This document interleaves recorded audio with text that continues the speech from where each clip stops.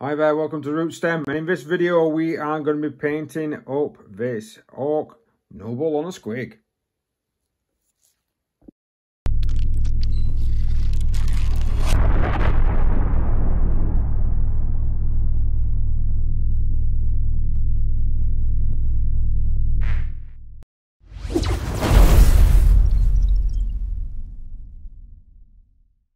Hi guys, thank you very much for joining me. Please consider liking, sharing and subscribing once you've done watching the video. We've got a lot more content coming, and of course we do have battle reports. In today's video we're going to be painting up this squig with this rider. I'm not quite sure, I'll put it up on the screen on what we actually call this because I don't collect orcs. This is part of a commission. And we're going to be using a variety of different techniques to achieve this look. We're going to be using some airbrush, we're going to be using some layering, we're going to be using some contrast paint, because why not? We need to try and get this thing ready on the tabletop, but also make it look good and do it quick. Right, let's get cracking. So the first thing that we're going to make sure is that we've got each particular component separate. We don't want the actual rider to be in the same spot as the on the beast, because we want to be able to paint them individually. Now what I've done is to spray this one with Chaos Black, and this, of course, the orc is sprayed with Mechanica Standard Grey. That's mainly because the colours that we're going to be using react better, in my personal opinion, to these particular undercoats.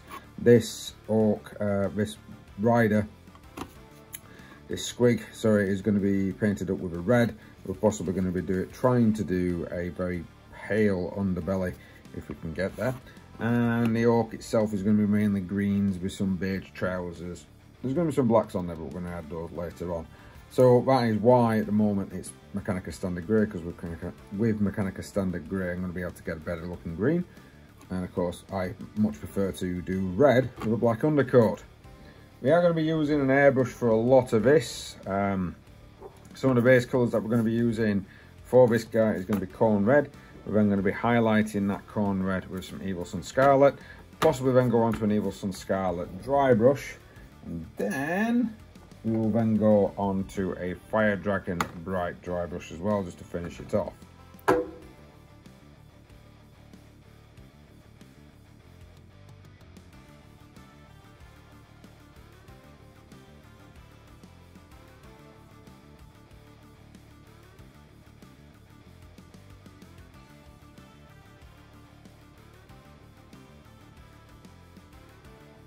So onto the orc boy, we've got some Talan sand in the airbrush, or the orc knob, and we're going to airbrush the trousers in.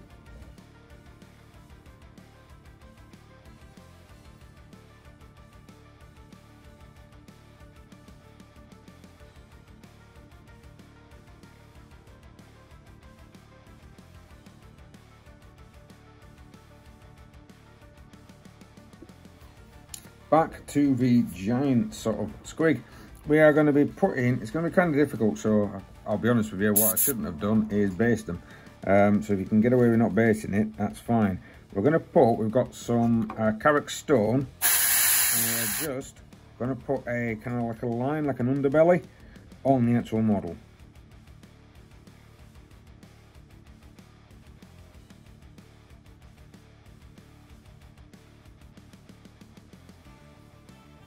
Back to the up, and I'm just going to put some Seraphim Sepia on the airbrushed trousers.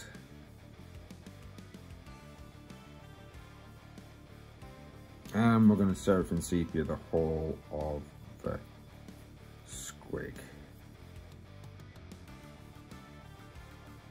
So now I've got a Gene Stealer purple, and I'm just going to kind of like do his mouth with that so we can kind of get the lips. Just make them a little different. Now we've got the washes dry.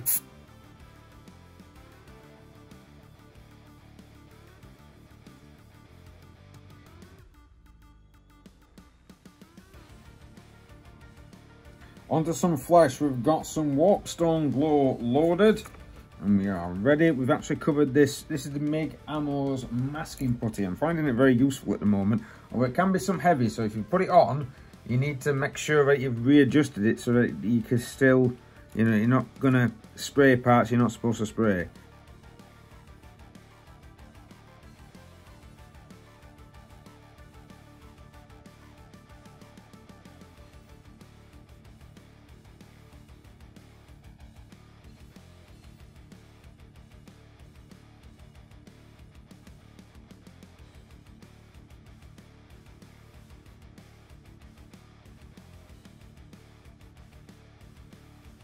Now that the green is finished and dried, let's get some wash on. We're going to use Ork Flesh Wash, the contrast paint, yes I know. And we're going to use that kind of like as a all over shade. This is kind of like an old school way of painting the orks. This is one that I used to, apart from the airbrush of course, but one that I used to use as a young'un. But I actually think it was still called Ork Flesh Wash as well at the time. The old ink that you used to be able to put all over the old orks. Make sure there's no pooling, keep it all nice.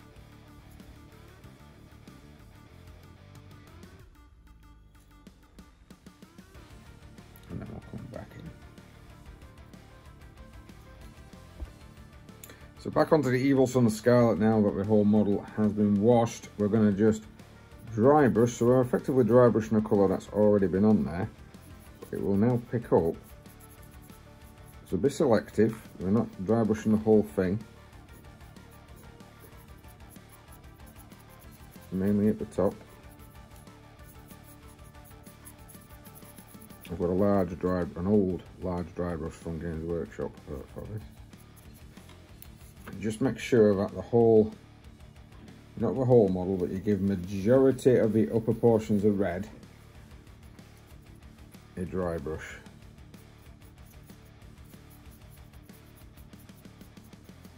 Avoiding that little bit of purple, it doesn't matter if you get some red on it though. And avoiding the cream underbelly.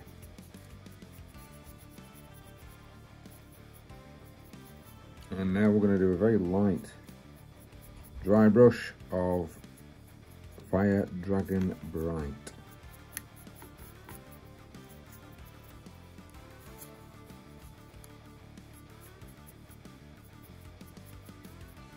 Trying to pick your spots with it, don't do it all over. So onto the Noble, we're going to kind of do a similar thing. We're going to get some Warpstone Glow and we're going to dry brush it across the green that we've actually done. If it's a very tight sort of area, try dry brushing with a smaller brush. It's got quite a large brush here. And if the area is hard to reach, just don't do it, because of course that's going to be in shadow. Now, it's not just one layer of dry brushing that we're going to be doing. We're going to be doing an up and down motion, suppose well.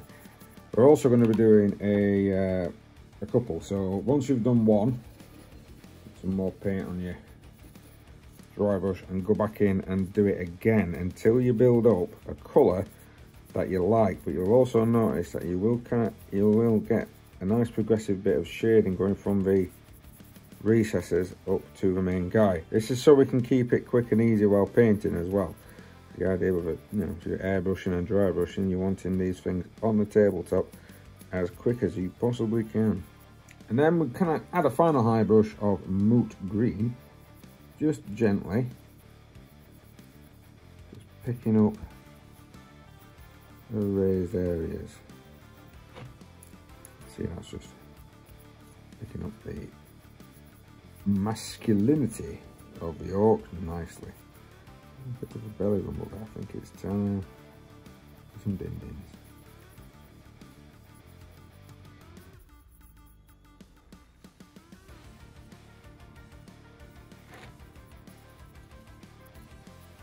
Don't worry too much about any sort of, what, if it looks a bit powdery, your varnish step will kind of eliminate that anyway. So we've got the dry brush done. Now, what I'm going to do here is pick out, I've gone back to the Genestealer Purple and I've watered it down quite considerably. And I'm just going to pick out bits of this lip.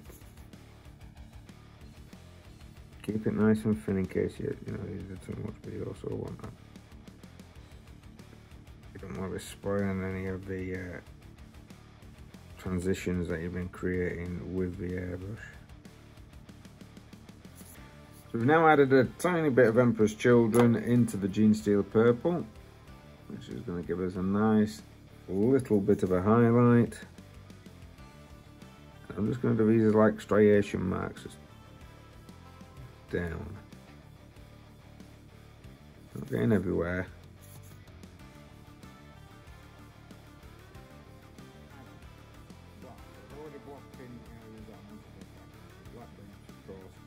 Putting black shoulder pads in now. I know the original ones have got white, but this is for a Goff clan, so for me, I'm going to be adding a lot more black, possibly to the shoulder pads, and then maybe putting some white, sort of like teeth marks and things of that nature in there.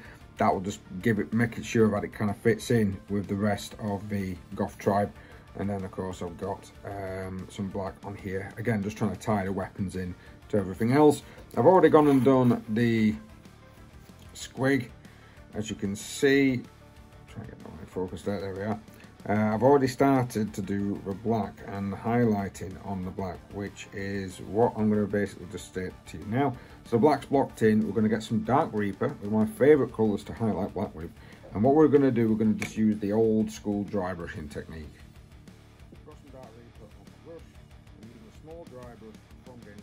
This is the one with the flatter edges. I prefer to use flatter ones because sometimes I'm wanting to pick up edges.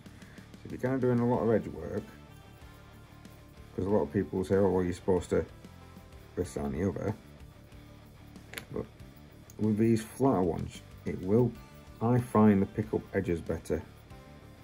So I'm just kind of looking for those edges,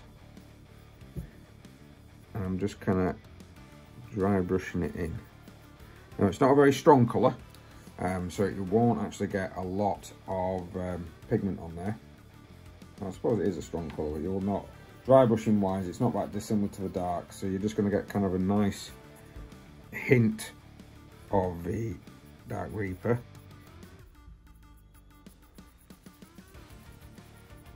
What I'm doing next is using pretty much the same thing, but I'm specifically looking for certain things to dry brush. So maybe that there, edges. The edges on this side, and that side.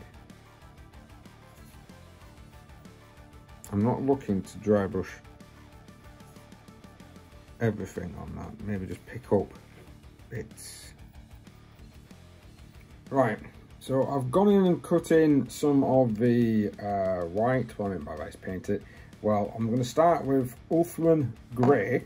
We're going to kind of shade Ulthuan Grey now with some Apothecary Wine. I'm going to do that as an all over sort of wash. So we're just going to make sure you don't get any of it on the green.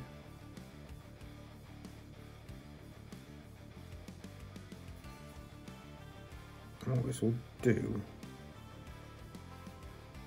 it's actually a really good way of shading white. Because it's very much like an off grey.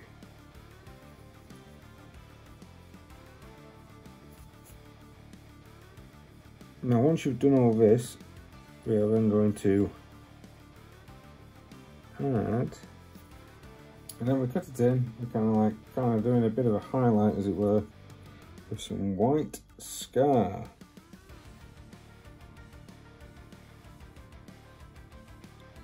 I've thinned it down so it'll be quite translucent. What we're going to do is I'll just put a couple of layers on, just to make sure it's got the right sort of look that we're after. And we'll get a couple of layers and it should kind of highlight itself. This one will dry a little bit more grey, the one will be more pure white. So, white's done, we've got the black on. Good, now what we need is some brown leather. So what we're going to be using is good old Rhinox hide. We're going to be layering that up with some Doomball brown, and then layering that up as a final highlight with some Scrag brown. You've probably seen me do this before. I do have a video that's just dedicated to me doing leather. So what you're probably going to do, what I'm probably going to do here, is just block it in, paint it in, and just show you the process of what I go through. It's all done on wet palette, so let's get cracking.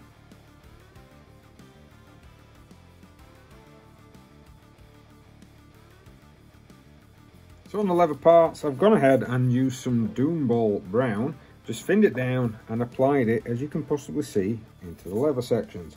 Now it's actually more visible on that one. And what we're going to do now is to simply, there you go, get some Squighog Brown. We're going to water it down, make sure we've got a great consistency. That's what I'm looking for. If you think you've got a little too much on your brush, just tap it against some tissue.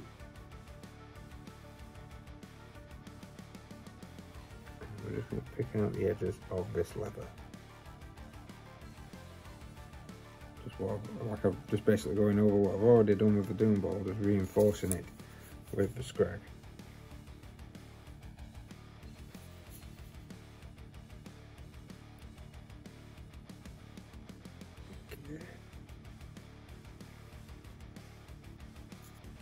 Now with me applying the Doomball, and then of course we've got the Squighog on top, you can see, giving it a nice bit of effect. We're just going to go over it. I've got an old layer brush, base brush, small base brush, and I'm just going over all of the leather that we've just done with some Seraphim Sepia. So on to our next stage. As you can see, I've already prepped the silver. So I've painted up the areas that I'm wanting to be metal. And then we are just going to do a simple wash, just basically go over every bit of silver that you've done with some classic Nuln Oil. Next up, we're just going to highlight the silver with some Stormhost. Nice and sort of run. All I'm going to do is kind of pick little bits that I'm just wanting to accentuate with a little bit of the silver. Now silver is nicely done. We're going to do a little tiny bit of pre-prep. So I've got some Wraith Bone here, because of course I'm going to use a little bit of contrast paint just to speed this up.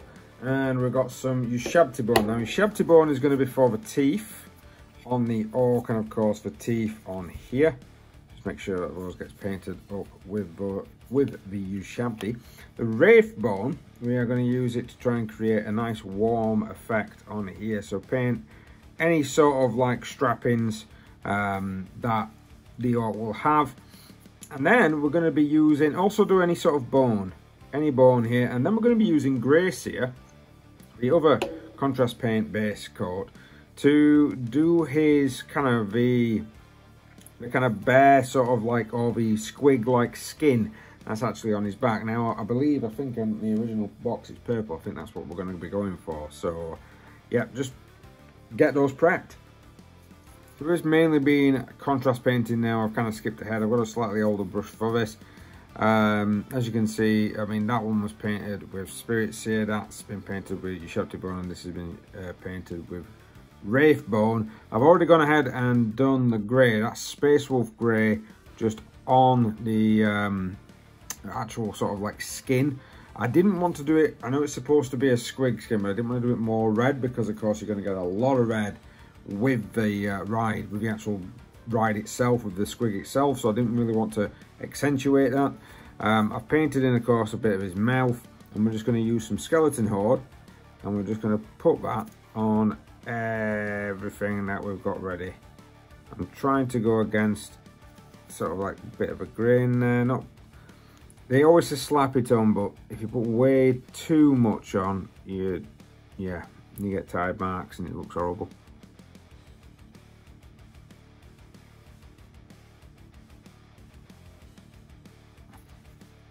If you accidentally put too much on like I'm doing there, just use the brush to soak some of it back up. Just make sure that you get all of that bone. Now hopefully, fingers crossed, with the different colours that we've used underneath, should get us slightly different looking. It should give us a slightly different bone, and it should give us a slightly different looking wrap.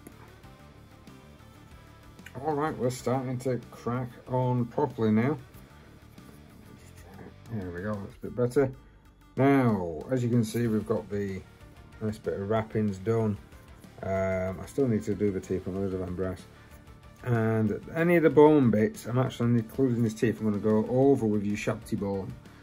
Just like kind of like very thin, sort of put some streaks in there just to sort of accentuate it, bring it up, make it look a little better than what it currently is. The rest of it is coming along fine. We're nearly done with this chap. The mount, again, we're going to have to do the teeth. I'm going to put some shabty bone into there. And what I've done is to paint the saddle with some Talan. Oh no, I didn't paint it with Talan sand. Oh yes, I did paint it with Talan sand. What did I? Look at me telling porcupines. I put it away. And then I went to bed and then I've got it back open. Yeah. Right, so that's Steel Legion drab. We're going to come in with some Talan sand to do a bit. I'm actually going to airbrush like a highlight on. And then what I'm thinking of doing is maybe using that Grexler shade through the airbrush as well. I'm going to use a really, really thin nozzle. I'm going to try to be as careful as I possibly can. So just in case, I have actually masked this off with the masking tape from MIG Ammo. I got that from Hobby Workshop. Quite a good deal on that. And then I'm just gonna airbrush the seat. Okay, so yep, coming on nicely now. I've got part of the actual base painted. I've got him glued in and glued down. I think it's about time we finish this. And here we have the finished article. Base done, bit of drool effect on there. I'll show you how to do that in a later video. And it wasn't too bad, wasn't too difficult, especially when you're using a combination of different materials, different techniques. Never really takes that much time. Well, thank you very much for watching, guys. Please like, share, subscribe, hit that notification button if you do want to see more. If you've got any more suggestions or particular videos you are wanting me to do, put them down in the comments below and I'll try and get round to doing like a painting tutorial on it. Don't get me wrong, these are not Golden Demon winning figures, but they do look good on most tabletops. So thank you very much, guys. Leave those comments for what you want to see next, and we'll see you next time.